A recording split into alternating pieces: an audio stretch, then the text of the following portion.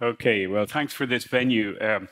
Bono was supposed to be accompanying me today, but I don't think he can show up, so I'll just have to do it on my own. Okay, so this is a paper with Charles Engel and Steve Wu, and it's really very, very preliminary, and all the results are not really in yet. So comments are especially welcome. So what it is, it's kind of another take on the growing literature on the role of the US dollar and US assets in financial markets, and particularly related to what we call the convenience yield on the US treasuries. So it's widely acknowledged that, oh, by the way, I have, where's Stefan gone? I have an hour, is that right? Yeah, okay. Yeah. So widely acknowledged that the US dollar plays a really big role in global financial markets. Now, one aspect of this, and we're going to focus on it, is the convenience yield. So the convenience yield we define as the excess expected return on foreign government bonds relative to US government bonds, adjusted for expected changes in the exchange rate. Now, this expected return is positive, or when we flip it the other way, the expected return is negative. So US government bonds have a lower expected return than equivalent foreign government bonds. So this can't be explained by differential risk. These are more or less riskless assets. And the previous literature, Charles and Steve, and among other papers, have shown that this is actually a driver of the US real exchange rate. So what we do in this paper is construct an endogenous convenience yield that is driven by particular aspects of constraints in financial markets, and we can show that it brings together a large number of facts in about the US dollar, US financial assets, and the kind of the role of the US in financial crisis and the issue of global imbalances. So what we do in this paper is construct a model of an endogenous convenience yield, and we show that this brings together quite a few themes in previous studies. First of all, we show that the convenience yield acts as a driver of the exchange rate. I mean, it's not exogenous itself, but it does have a high correlation with the exchange rate. The model is one in which endogenously the US is a net debtor, but it earns a positive income return on its balance of payments, which is kind of a puzzle that people have wondered in the literature. The US enjoys what we call an exorbitant privilege. So in normal times, it pays a low rate of return on its liabilities relative to the return on its assets.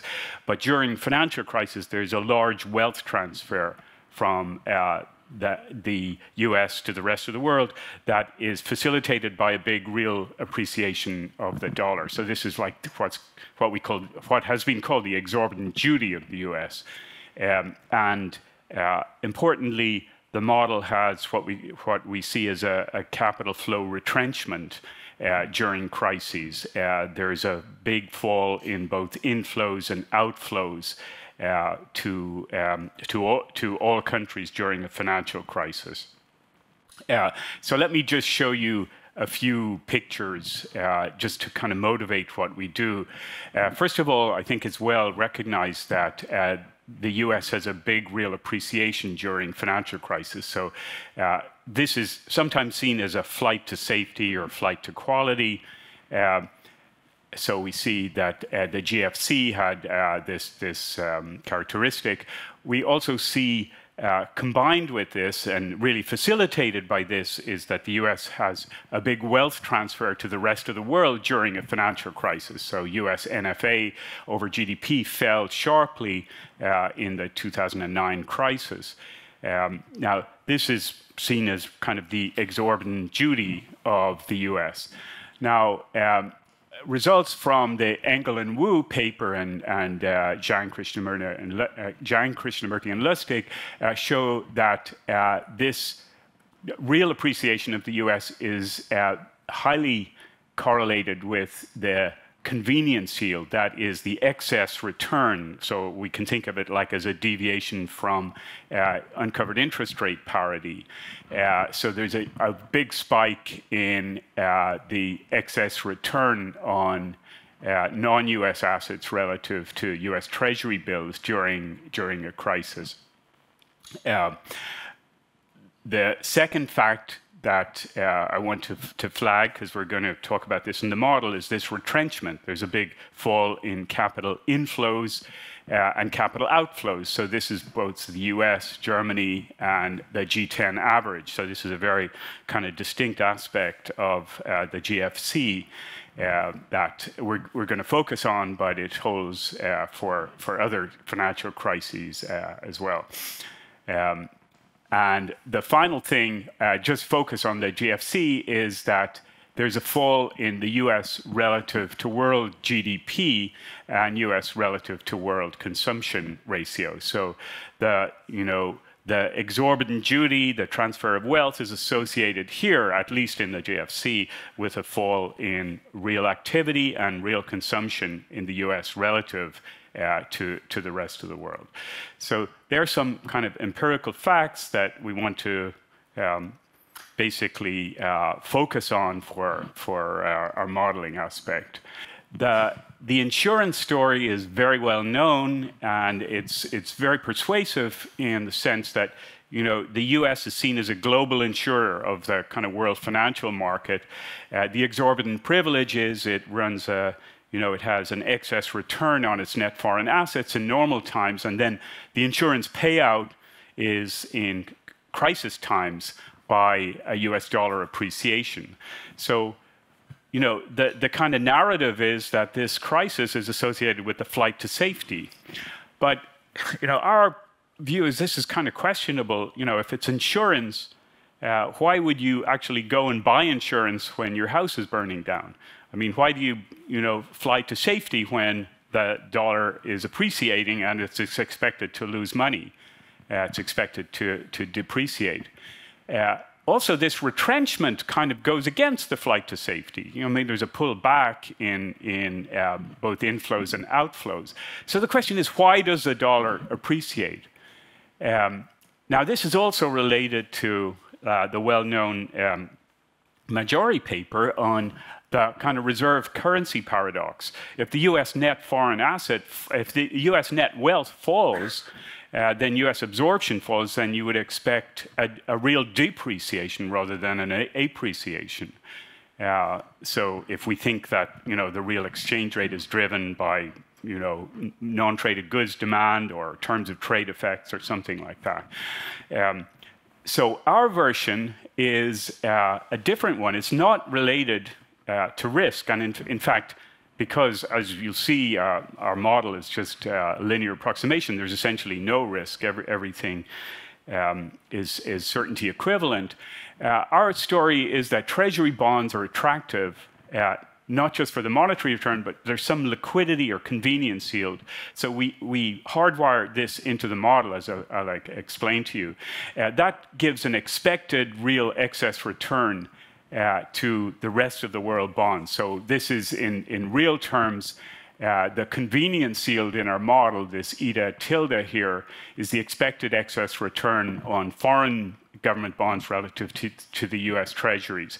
So as we'll see, a global downturn leads to a big rise in this convenience yield, rise in the convenience of US bonds and a spike in the convenience yield. That's associated with a real appreciation. That's an endogenous real appreciation that is not related to risk per se, and it's a real appreciation that's facilitated without a direct flight to safety. It's not. In fact, we have exactly the opposite. We have the retrenchment in our model. There's a kind of flight, away. So that is our kind of our alternative story. So here's what we do in the paper. It's basically a plain vanilla new Keynesian DSGE model. Banks face collateral constraints. This is kind of Gertler-Corradi / Kiyotaki type of framework. It's a symmetric two-country model. One key assumption that drives the whole thing. Without this assumption, we'd have nothing. The US bond is assumed to be better collateral than foreign bonds. So the banks essentially have to meet a collateral or an incentive constraint, but the US bond is assumed to be easier to value. It's more liquid, and so the collateral constraint on the US treasuries is less than other treasuries. So this one assumption can essentially facilitate all those empirical observations I said. So what we find is, well, there's a steady state where the US has a negative NFA. The US is a debtor, but it has an expected positive income account in its balance of payments. Now that's really kind of coming from our assumptions. It's not really an endogenous part of the model. But what we're really focusing on was we take a uniform global shock. We take, say, there's a financial crisis, which is essentially kind of like a fall in confidence of the global financial system, which is all countries. It's not just a US shock. So we find that this leads to banks having a tighter balance sheet. They run to the least constrained assets, which is US bonds. This leads to an appreciation, a real appreciation. There's an endogenous wealth transfer to the rest of the world because of this real appreciation. Now, there's no reserve currency paradox. So there's a fall in US absorption, but this is associated with the real exchange rate, and this is because we have this other feature of the model. The real exchange rate is not driven by the terms of trade, but it's driven by deviations from the law of one price. After all, this is a paper with Charles Engel in it, so we have local currency pricing. And we have this retrenchment for both countries. And we have this endogenous deviation from uncovered interest rate parity. Okay. So first of all, I'm just going to show very quickly some empirical evidence. And this is essentially to motivate the idea that the convenience yield in the model, the convenience yield will be mostly driven by this global financial shock. So the convenience yield itself is endogenous, of course. So I'll show some evidence using high-frequency identification that the global financial shock causes a real appreciation through movements in the convenience yield.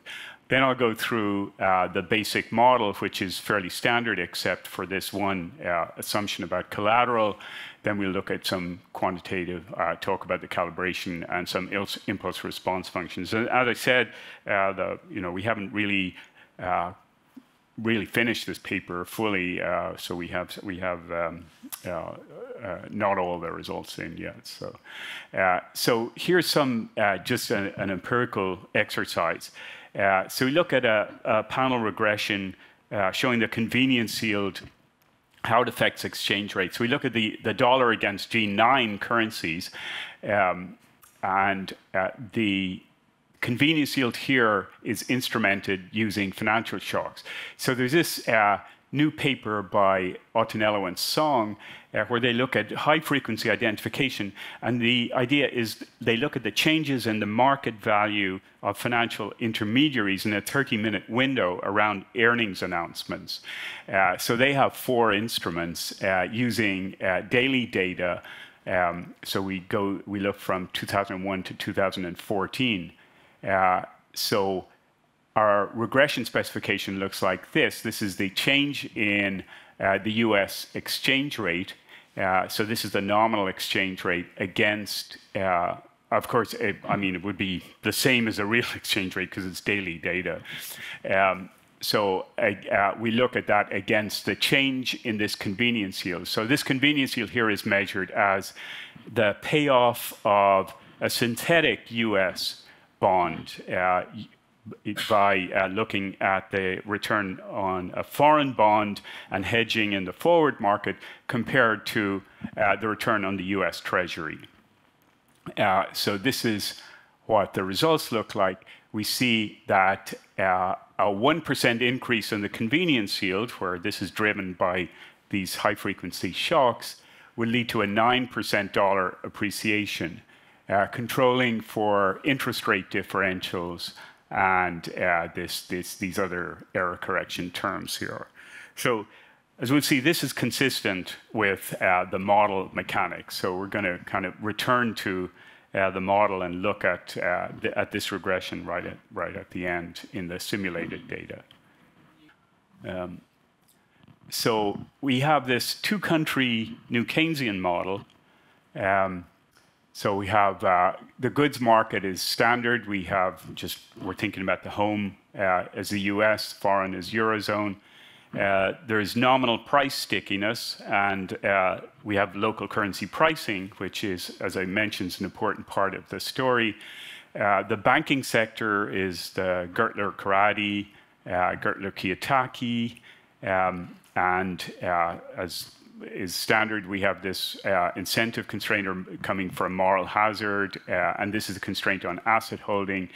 The asset markets, we have a home bond, home capital, foreign capital. And the key thing is that the home bond, or the US bond, is assumed to be better collateral. So here's what the basic model looks like. We have households on two sides of the market. Households deal with banks. I know, Larry, it's really not going to like this. So households make deposits with banks. And the banks then engage in this portfolio diversification. They hold capital, government bonds of the two countries' capital. And then we have, capital producing firms, so capital accumulation, and we have production firms. So households are very standard. We have, CRA consumption. We have home and foreign goods. Households make deposits with the bank, with their own banks. They receive profits. They receive a government transfer. They make an injection to these new banks, the Gertler, Karadi, Kiyotaki type banks. Firms are standard. They use labor and capital to produce output, a continuum of domestic firms. Now, firms set two prices because they set a price in home currency for home sales and foreign. Then we have local currency pricing, and we have sticky prices, Rodenberg price adjustment. We have capital producers, which are kind of standard adjustment costs of capital. Okay, so the banks. So, is there a question? So this is the standard Gertler and Karadi framework. There's a fraction theta of households become banks, and then fraction 1 minus theta end up being banks and consume. The banks borrow from their local depositors, combine this with net worth, and invest in home capital, foreign capital, where Q is the capital price in nominal terms, home bonds and foreign bonds, and S is the exchange rate. So these are banks' net worth dynamics. The net worth comes from the return on all their assets, less the return they pay to depositors. They invest in both domestic and foreign assets, and that's fairly standard.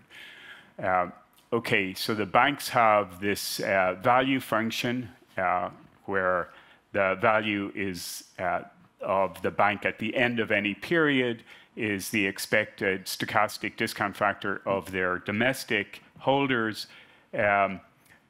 times the expected return on the banker's consumption if she dies and consumes net worth on the expected return on next year's value function. So they maximize this value by investing in these 4 assets subject to the incentive constraint. So the incentive constraint is that the value of the bank has to exceed at least the weighted value of the assets. So the weighted value of the assets is the value they get from running away. So so they have to have an incentive to stay in business. Now here's the key assumption of the model. Instead of just adding up the value of all the assets on their balance sheet, we weight them. And so it's the particular weighting scheme we have. So here is our weighting scheme. So the banks can abscond with this weighted value where this, actually, I should know the Greek term for this. Does anyone know this? This is the shock in our model. Anyway, I'm going to call this V. V is a uniform exogenous weight. Then these other weights are chosen by us. So in particular, there's a collateral weight on home capital, collateral weight on foreign capital, collateral weight on home bonds, and collateral weight on foreign bonds. And these are kappas. Okay, so the lower the kappa parameters, the less the asset is assumed to be divertible and the more it's pledgeable. And then our key assumption is that the home bond is the best collateral. That is, the US Treasury is better collateral than the foreign government bonds, better collateral than home capital or foreign capital. And the same thing for foreign banks. The US Treasury is better collateral for foreign banks than the foreign bond is for foreign banks, although we don't necessarily make these parameters the same. So we're going to calibrate these parameters to match a number of moments, particularly the average convenience yield on U.S. Treasuries. Okay, so another kind of technical issue here to avoid a global solution. We're actually making this constraint convex. So we say these kappas are not constant, but they're a function of the bonds itself. So this is actually required to have a determinate portfolio solution because we have a linear approximation, and without that, we wouldn't have any determinate portfolio. So we basically we adjust these quadratic terms to actually pin down the US relative to foreign portfolio. In particular, one of the moments we pin down is the foreign holding of US Treasuries. But these numbers are very small. It just avoids an indeterminate solution. They don't really play any role in the qualitative results of the model. Okay, so here's what the first order conditions look like. So the home bank invests in these 4 assets, and because the bank is subject to this incentive constraint, we have an excess return or a spread over deposit rates on all the assets.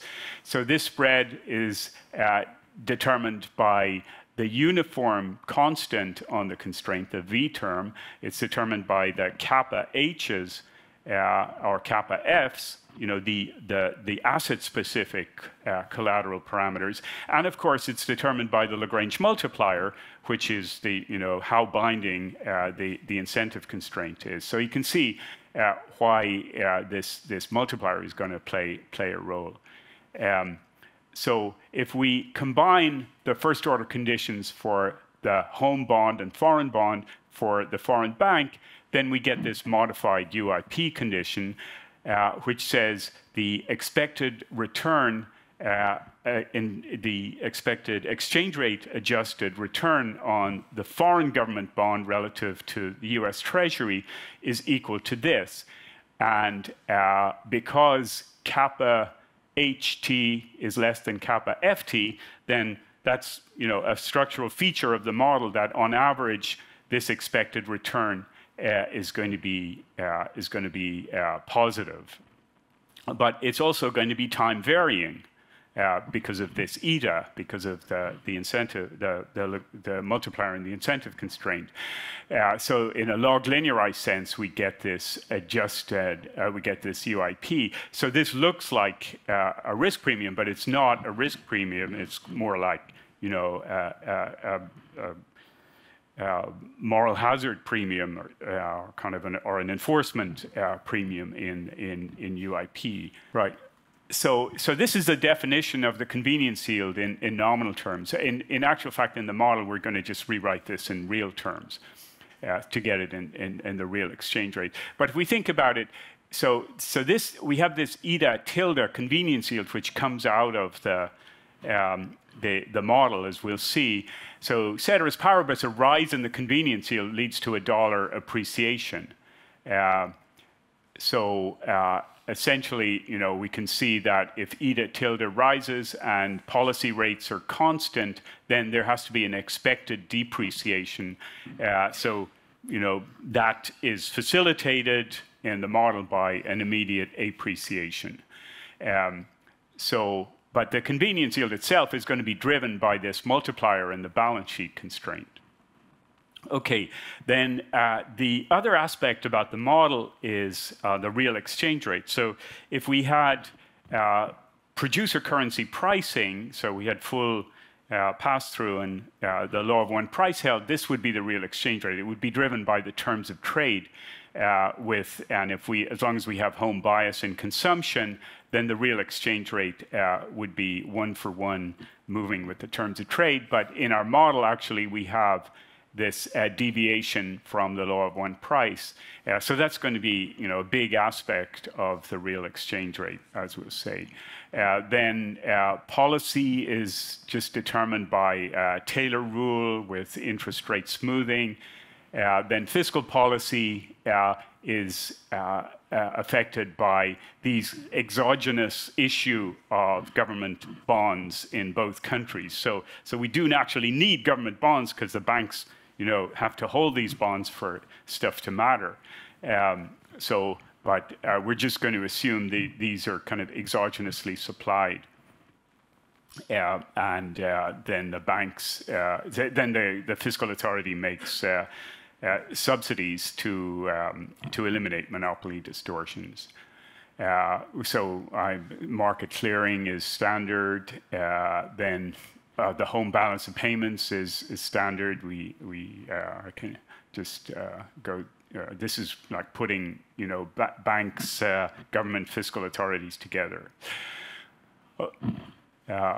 Okay, so the calibration, we have quarterly frequency. Now we solved this just by log linearizing. So, you know, as I said, risk isn't an issue here. But as I said, we have this quadratic cost because we need to pin down the portfolios. So the kind of the household and firm side of the model is very standard. So for the calibration for the bank side, we have to be a bit careful. So we have a total government debt to GDP we set at 83%, just to match U.S. numbers. I can't remember from which year that is. I guess this is around the GFC. That doesn't really play a big role in the model.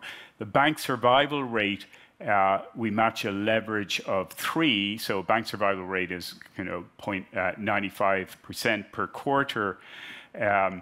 Okay, so we choose these kappa H star, kappa F, and kappa F star to match a convenience yield of 1% to make the U.S. a net foreign debtor and but at the same time have a positive income account in the balance of payments, and to have foreign holding of U.S. treasuries of 45%.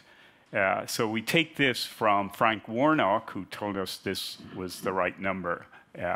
So 45% of treasuries in the baseline case are held by the rest of the world. We set the kappas on the capital for the home and foreign country, so that we want both a home bias in equity, and we construct a home bias by making the the kappa KF equal to, okay, sorry, yeah, I got this backwards. The kappa KH star, which is the pledgeability that the home country has for its holding of foreign capital, we set that higher than the kappa KH, which is the pledgeability on domestic capital. And that those two numbers allow us to match an equity premium of 6% and then a home bias in equity of 70%, where we're thinking this capital as equity. Okay, so this leads to a negative NFA over GDP, a positive convenience yield, but a net income from abroad which is positive, 0.13% of GDP in the current account. So because it's an asymmetric calibration, there's certain asymmetries. The US has a slightly higher consumption in steady state, there's a slightly lower work effort in steady state, and a slightly lower GDP because of that in steady state. And the leverage is slightly higher for the home bank than the foreign bank. So let's look at some experiments. So we have a 1% uniform shock to the financial constraint, or this incentive constraint, and it hits all banks. So this is not a specific US shock, it's just a global shock. So it's a tightening of all assets on the incentive constraint, and let's assume this is AR1 with a persistence of 0.98. So it's a symmetric shock, but it has asymmetric effects. It's hard to see in this, but it does turn out that the shadow constraint, the shadow value of on the domestic, the US constraint rises more than that on the foreign constraint. And I'll explain why that is as we go through the other IRFs. So the US banks are hit more than the foreign banks. So what is going on here? Well, first of all, let's look at the real exchange rate. So this is the convenience yield in real terms, where it's equal to the real interest rate differential plus the expected change in the real exchange rate. So we see the real exchange rate and the nominal exchange rate appreciate strongly and then are expected to depreciate following that. So the convenience yield rises, and actually, unfortunately, we have the negative of the convenience yield here. So it looks like it's falling, but this is rising. So it's essentially the negative of this. So we have a big increase in the expected return on the expected real return on foreign bonds relative to domestic bonds. So we can see most of the convenience yield is driven by the real appreciation. There's a very small increase in the US real interest rate. In fact, the US policy rate, or the nominal interest rate here, actually falls relative to the foreign nominal interest rate, but this is the real interest rate. But we have this very strong US dollar appreciation, even though this is a completely uniform global shock. And the intuition is, I think, fairly clear. This is the, this relative spread, which is coming from the home bank's first order condition. We see that, in the steady state, the convenience yield, this is, I'm sorry, I'm switching signs here. This is the negative of the convenience yield. So in the steady state, this is negative because of the assumption on the kappas.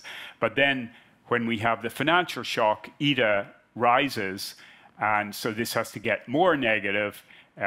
Policy rates are relatively stable, so the exchange rate must appreciate to facilitate this higher convenience yield. Now, the home banks are hit more by this real appreciation. The real appreciation increases the balance sheet by valuation effects of the foreign banks. It reduces home banks. So in addition, we have this real effect.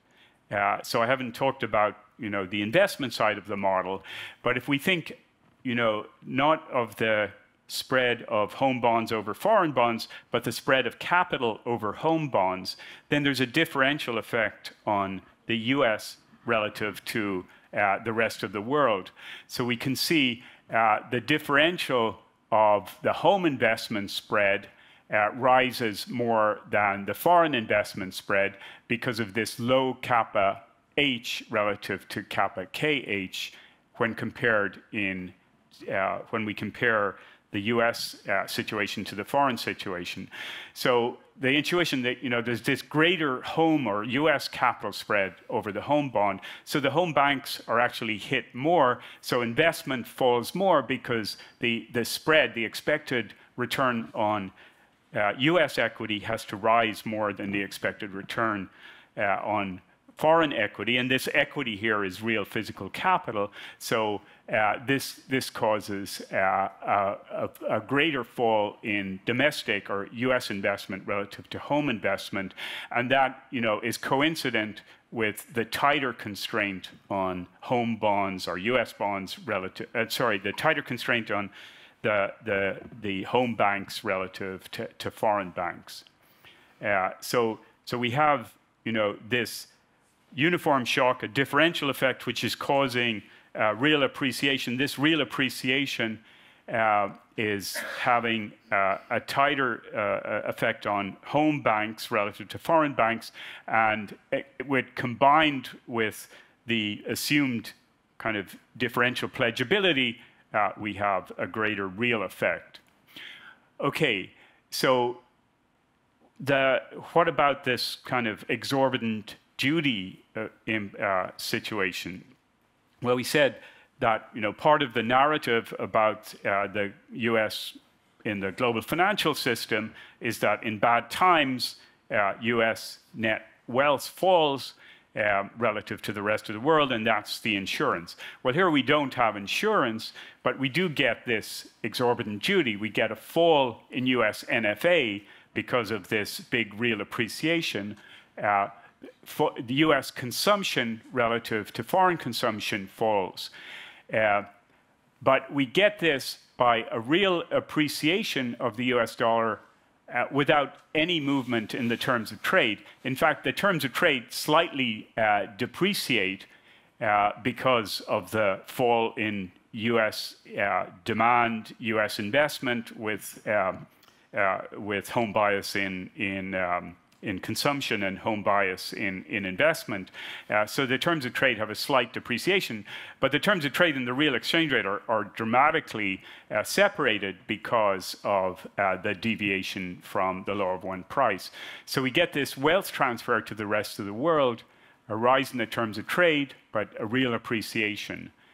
So this is an answer to this reserve currency paradox, which is basically saying that in the data, clearly in the data, the real exchange rate and the terms of trade are very separate objects, and so we want to emphasize that. Okay, so what about then capital flows? We said, we have this retrenchment issue.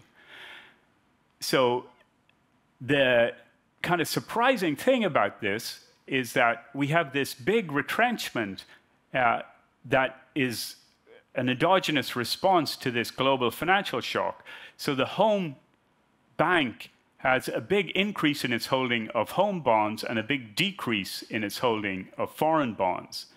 The holdings of the foreign bond, of the foreign bank is, exactly a mirror image.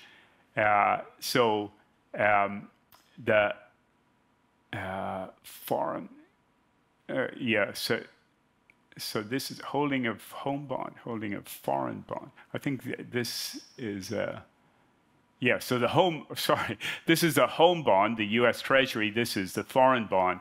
And so we see that home has a drop in its holding of foreign bonds, and foreign has an increase in its holdings of foreign bonds. So there's basically a big retraction or retrenchment. So what is the logic for that? Well, I mean, basically, there is a desired bond, which is a low collateral bond, which is the US Treasury. But there's also a big real appreciation, and the real appreciation kind of, automatically increases the share of the US bond held by foreign banks. So that kind of satisfies, they both want to hold the low collateral treasury, but the foreign bank gets kind of an endogenous increase in its share by the real appreciation. So in equilibrium then, because they both want to hold it, in equilibrium, the home holds more bond and the less than the foreign bond. So the key thing is we get this real appreciation despite retrenchment. So we don't actually have a flight to assets. So in equilibrium, the asset holding is consistent with this big retrenchment, even though the Treasury is the best asset, but the real appreciation kind of satisfies the demand for treasuries by the foreign bank. So there's no kind of flight to quality here. There is a retrenchment. So so the insurance mechanism is satisfied without this big jump into treasuries. Okay, so that is kind of running out of time here. So that's basically the main set of results we have so far. We can look at a negative TFP shock as well, and this has similar effects because a negative TFP shock is also tightening the constraint on all banks. So this is a global TFP shock. We have the same real appreciation, the same increase in the convenience yield, but this is much smaller. So the direct financial shock plays, quantitatively a much bigger role. What about monetary shocks? So let's say we have a global tightening of monetary policy, like an increase in real interest rates. So like an increase in policy interest rates. So in a standard model, you would think this would have, very little effect on the exchange rate. It's just a uniform tightening of policy rates. In this model, a global or symmetric monetary tightening causes a big real exchange rate appreciation and an increase in the convenience yield in exactly the same way, a big deviation from UIP. So the convenience yield demand kind of drives this real exchange rate appreciation, despite that this is a uniform monetary shock. Okay, so I'm pretty much done here. We look at QT as well. So this is just a QT experiment where the home central bank sells part of its equity and buys bonds. So this is we don't have bank reserves in this model, but QT has similar effects. So the last thing is the importance of local currency pricing. If we had a PCP or producer currency pricing version, we'd get hardly any movement in the real exchange rate. So basically, local currency pricing is really an important part of the whole story. Then the final thing is we just rerun these regressions with simulated data. These are the regressions I showed before. These are, instead of the daily data, these are quarterly, monthly data. We use the same, we get similar numbers. This is the model driven by all shocks, by financial shocks, TFP shocks, and monetary shocks. But we get this kind of negative relationship between changes in convenience yield and the changes in the nominal exchange rate. Okay. Disconnect from this. The theta is really the driving variable. Oh, So I always worry about exchange rate disconnect, but you could probably get that too, because yeah, we have. Well, these are some numbers. These are the numbers from the Skokie-Mukin paper. So we have, we have a disconnect. We get a FAMA negative number. We're not matching everything here, but we get kind of the correlation between the real exchange rate and the net exports is pretty small, so we get this amount of disconnect. But, okay, so conclusion, we have this model of the endogenous convenience yield. It's linked to this banking friction. The key thing, the only real assumption in the model, apart from kind of standard model features, is this US bond is a better collateral. We don't have any asymmetry in shocks. We just have this structural asymmetry, and it matches, a bunch of stylized facts about the US financial market.